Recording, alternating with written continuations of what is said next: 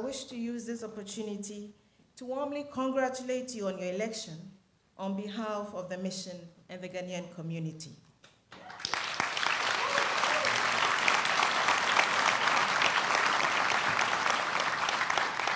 We are especially thrilled and grateful that you made time to interact with the community and the African diaspora in New York, in the tri-state area, and I believe far afield, many of whom have demonstrated their commitment to Mother Ghana. At a rather personal level, I must say that it is my singular honor and pleasure to welcome you as President, having had the privilege of working closely with you in your previous incarnation as Minister for Foreign Affairs during the term of former President John Akufo.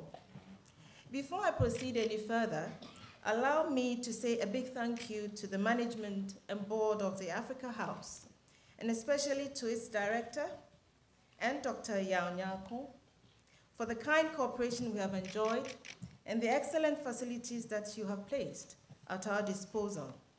Our thanks also go to the management of the NYU Kimmel Center and to Dr. Sibel Raver, the NYU Senior Vice Provost, who has so warmly welcomed us to this campus.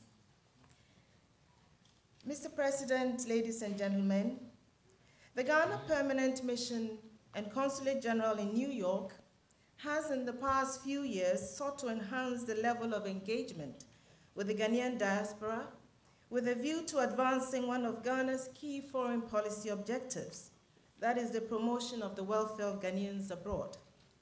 This engagement has gone beyond purely welfare matters to active engagement with Ghanaian professional groups, religious associations and groups, businesses and enterprises. We recognize the presence of a dynamic and enterprising Ghanaian diaspora in the tri-state area, as well as the great potential that New York offers as an international financial and business hub, which must be tapped into. Several events have been organized in this regard, and since January this year, the mission has hosted a number of meetings with the Ghanaian business community to explore deeper engagement and enhanced cooperation.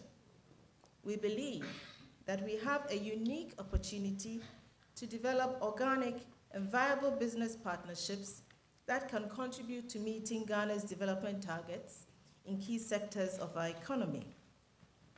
And so in effect, this evening's town hall meeting is a continuation of the positive engagement and collaboration we have enjoyed in that regard. This time around, of course, we are most privileged to have His Excellency the President and his high-powered ministerial delegation with us. Mr. President, in your State of Nation address to Parliament in February 2017, you so eloquently outlined the vision and policy direction of your government. You spoke of a vision that promises a robust economy that affirms the important role of the private sector, jobs, and wealth creation.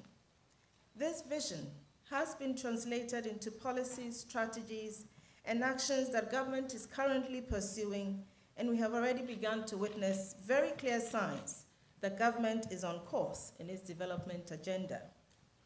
You have also announced your long-term plans and government priorities to reform economic governance, address corruption, eliminate bottlenecks, and improve the business environment with a clear focus on agriculture and industry.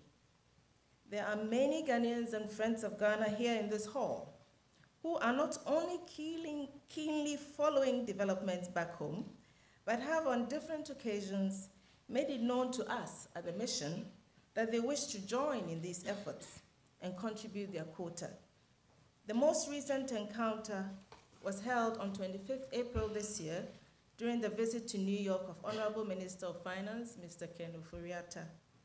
Many have welcomed government's goal of making Ghana the most business-friendly and people-centered economy in Africa, and translating that into job creation and prosperity for all Ghanaians.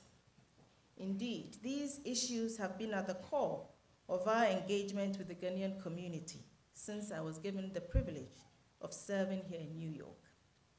The numbers of people in this hall, and I believe in an adjoining hall, demonstrates the great interest in our nation's development, and it is my hope that our interaction this evening will give us all a better appreciation of the policies going forward and what role the Ghanaian diaspora can play in these efforts.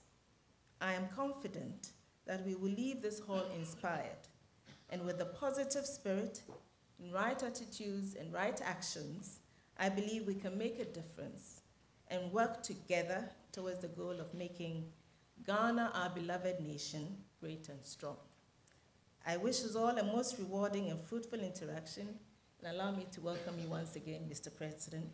Thank you for this opportunity.